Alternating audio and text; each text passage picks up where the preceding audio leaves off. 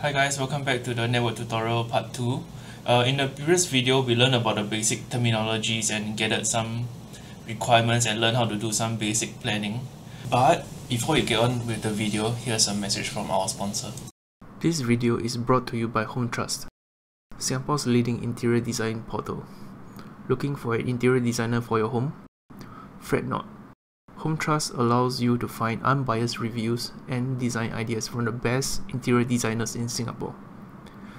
Simply select your house type, budget, and desired style, and you will find tons of ideas that will fit your criteria. You can easily browse pictures of completed projects and read customer reviews on the different IDs before making your big decision. Head on over to hometrust.sg or click the link in the description box below to find out more. Now back to the video. Once you have finished gathering the requirements, you can start to plan what devices to get for the house to fit your plan. In the next section, we're going to use some basic sample requirements to simulate real-world considerations when we are kind of planning for the network. So this is just basically a backstory, a very simple backstory of an average new-ish family planning for the house network. So the first requirement is that the family wants to watch videos and watch movies on streaming services in the living room TV and don't want it to lag or have buffering issues. They also like to have friends over and hang out in the living room. One look from this, you can see that there's a lot of kind of internet activity in the living room. And then the second requirement is that the owner wants to have a study/office area in bedroom 2. And the other requirement is that the owners are also PC gamers and they want to have LAN connection to 2 of their PCs in the room so that their internet connection will be strong and stable. So keeping that in mind, let's move ahead with what we can do with this. So for the most basic setup, right, there's, I guess, 3 different possibilities that most people can start out with for people who are new to networking. And I feel that this is, I guess, easy enough. Okay, let's start with the most basic one, and what a huge portion of people will be going for if they haven't planned, which is a single router. So when you sign up for different plans with the ISP, what they're going to give you is a single router. So the router that most ISP gives you without any top up or any like specific extra bundles, right, is most likely going to be one of the most basic models. I mean, it's not the higher tier routers, so it's just very basic.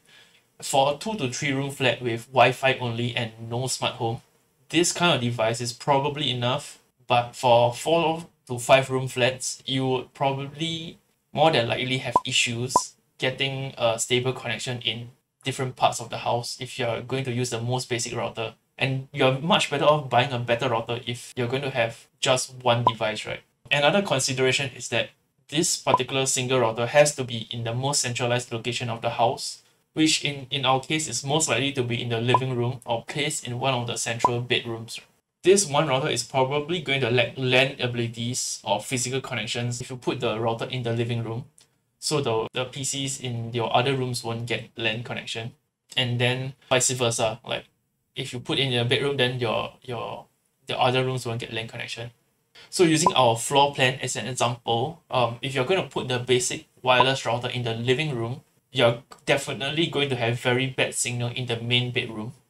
Let's not even talk about the main bedroom toilet, where some people I know, they like to scroll the social media while doing their business in the toilet. You're definitely not going to have that if you put it the most basic router in your living room. So the best placement for this router should be somewhere in the center of the house, and it will most likely not fit in most renovation layouts. So if you just try to find the center point in the house, it's near or like just outside bedroom 2 and like in the middle of nowhere. So it's going to be very ugly.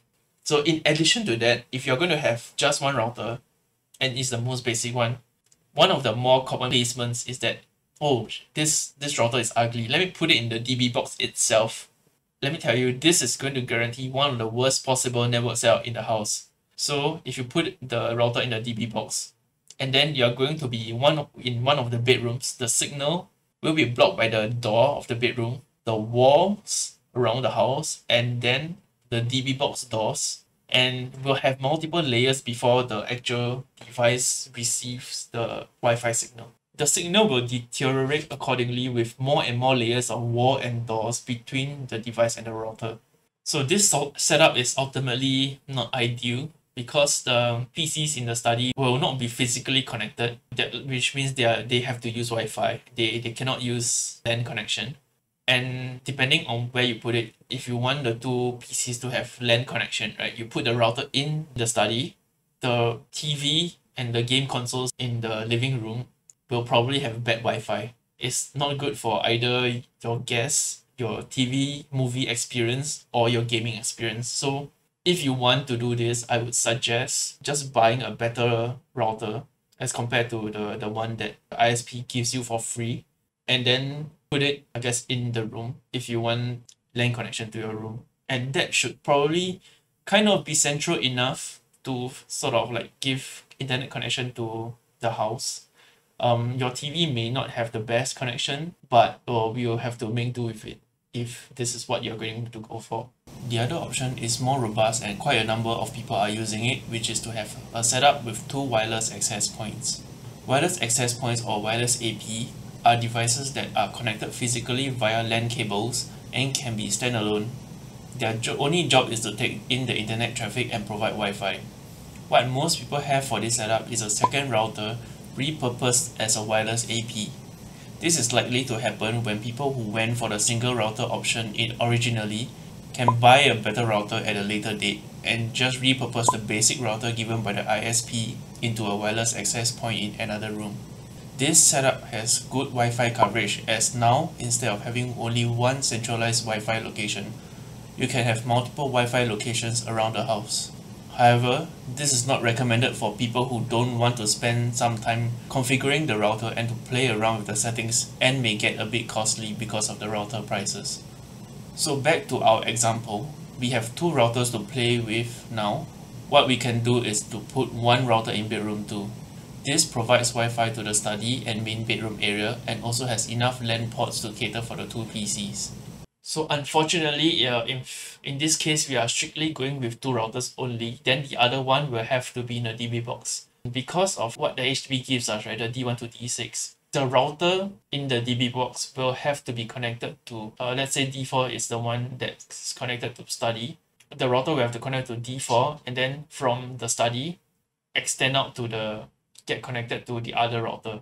So this router will provide the Wi-Fi to the living room area and be connected to D4 or whatever the port is in the study using Ethernet cable and the Ethernet port in the router. So basically what happens in the DB box is your ONT, your modem, connects to one of the routers, hopefully the better router, and then this particular router in the DB box will connect to D4, and then in the study, the D4 port extends out to the other router, acting as an access point. The router in the study will in turn be connected to the D4 port and receive the signal from the router in the DB box.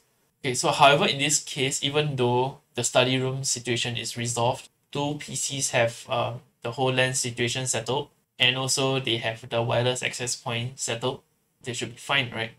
However, the TV and game consoles in the living room will have to use Wi-Fi connection.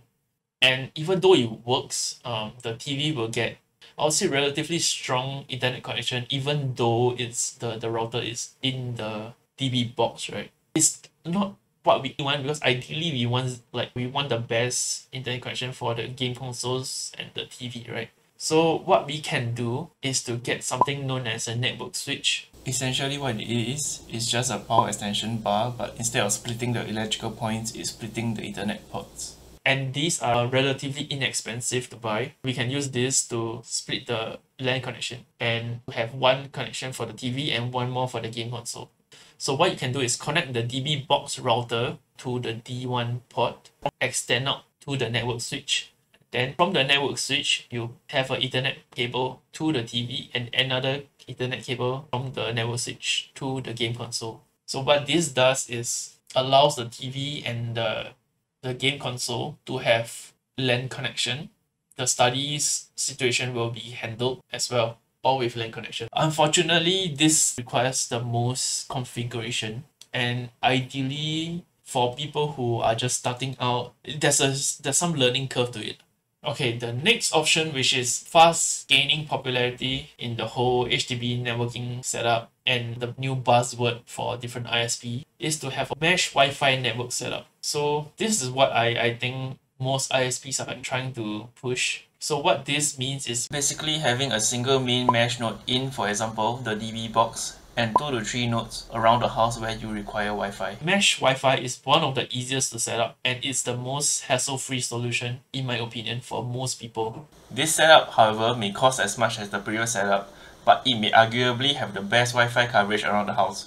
So it will be great for people who work around the house on a laptop or use wireless devices for the majority of the time. However, most of the mesh routers and nodes have limited LAN capabilities, as they only have maybe 2 or 3 Ethernet ports per node, so you may want to take that into consideration. The next thing to note is about wired or wireless backhaul for mesh, which I'm just going to touch on briefly as it will take too long to explain fully. But you have to consider how the different mesh nodes connect to each other. Wired using Ethernet or wirelessly using another 5 GHz frequency band. So instead of the usual 2.4 GHz and 5 GHz wireless bands, they have one more 5 GHz band to talk to each other. The best is to opt for wired backhaul if possible, so maybe one node in the DB box and connected to the other node in the bedroom via Ethernet cable.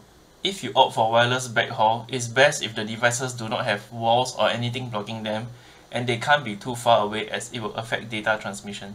Do note the backhaul is just for mesh, but it's still applicable for wireless signal in general. So in the above scenario that we have gone through so far, I'm going to use a typical mesh router with 2 Ethernet ports per node connected via Ethernet backhaul.